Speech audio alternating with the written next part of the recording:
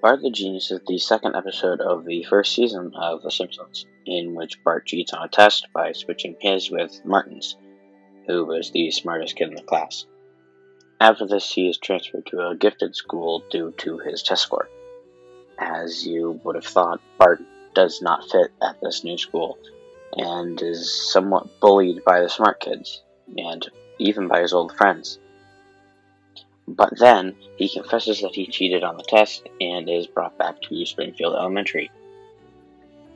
Throughout the story, Homer and Bart really connect, which might just be my favorite part of the episode.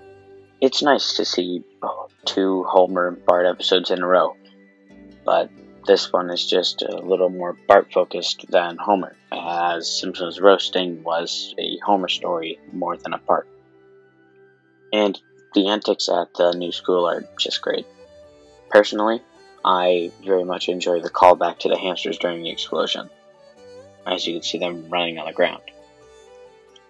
After watching this episode, I was just left with one question. Did Bart ruin Martin's chances to go to a better school? Because if Bart never switched to test scores, then would Martin have gone to the gifted school?